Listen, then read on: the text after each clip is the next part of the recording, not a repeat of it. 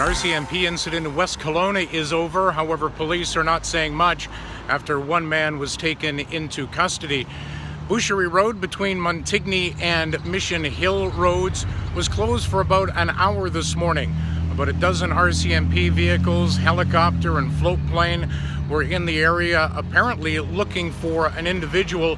Neighbors said firearms may have been involved. However, police have not confirmed exactly the nature of the police incident. But one man is in custody. The road is open.